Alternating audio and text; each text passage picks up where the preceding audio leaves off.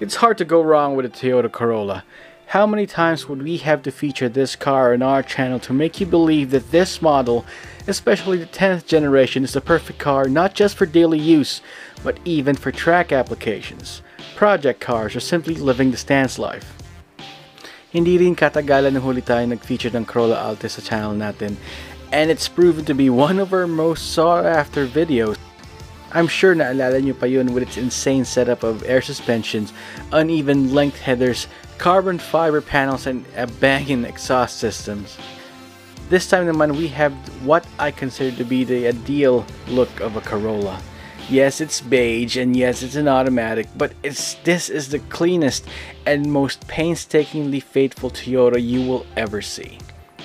This is the 2010 Toyota Corolla Altis 1.6G.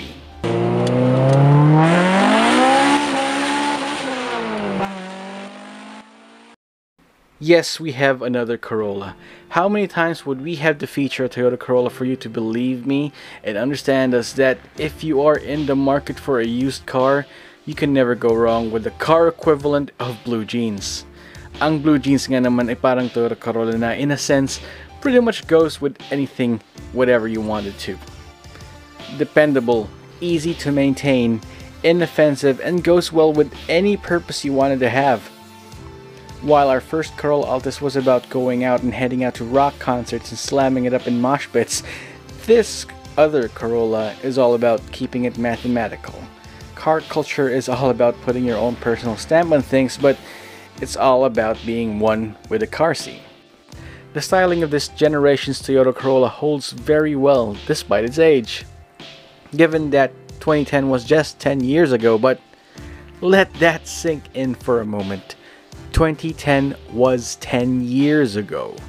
I bet you $50 that you can count with one hand the number of couples that you're friends with who've had relationships as long as that.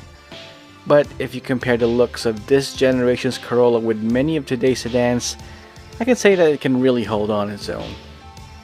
Alright, so there's been some modifications done with this car, but all these mods are so tastefully done and subtle that it doesn't even lunge at you, like a single Tito on the prowl hanging out outside of college dorm rooms. There's a certain sense of restrained refinement on this car that just complements the mods so well. Now, much like the previously reviewed Honda Civic FB, the owner of this car chose to focus on what I believe is the most important characteristic of any car: handling and suspension. Now, from the ground up, it rides on these super rare Bridgestone downhill specials. They're extremely rare and comes in 17 by 7.5 sizes, which is perfect for the Toyota Corolla. These are light alloy wheels that are pretty much rare to find and are a great look on this car.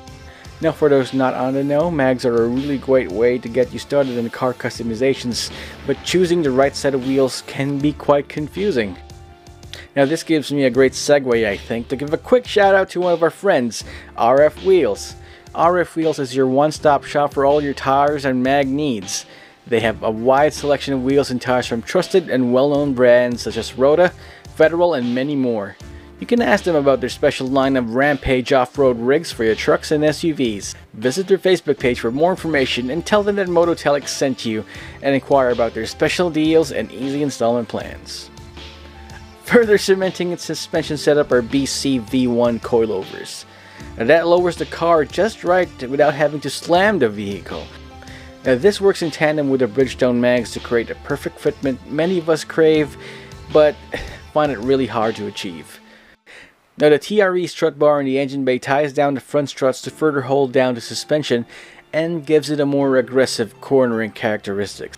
So, boys and girls, this holy trinity of wonderful suspension parts, wheels, coilovers, and strut bars make your car ride like it were on rails, and provides the Toyota Corolla an athletic stance that betrays the unassuming beige paint job.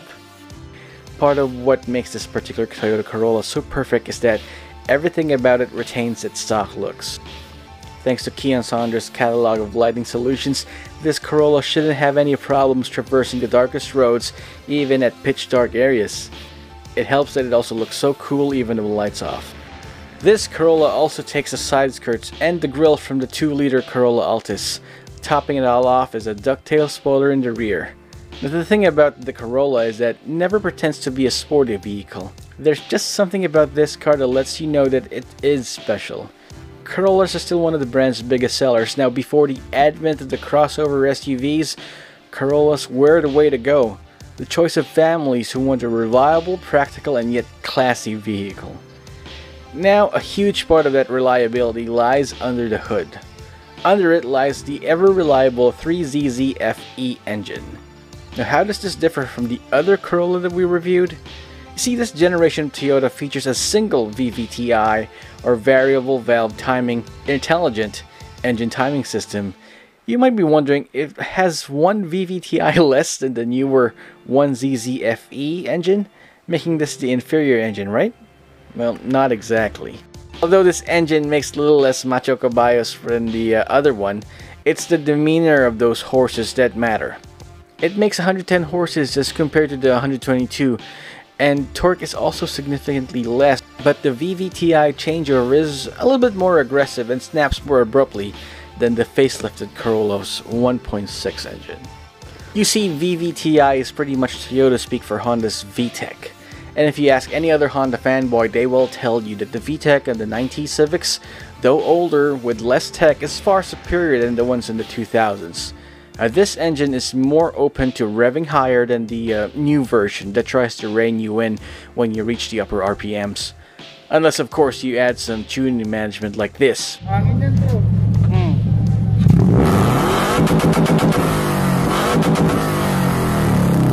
You won't find any other engine modifications apart from the K&N cone filters fitted to a short ram intake that terminates to a Fujitsu FGK exhaust in the back. And why would you? Part of the appeal of the Corolla is its bulletproof nature, and the engine is the heart of that reputation. If you want a Corolla to start on the first time, every time, you leave that engine, as Mr. Regular would say, first date clean. Speaking of clean, much like the car, Robbie, the owner, maintains a sense of calm and demeanor unlike your typical car guy.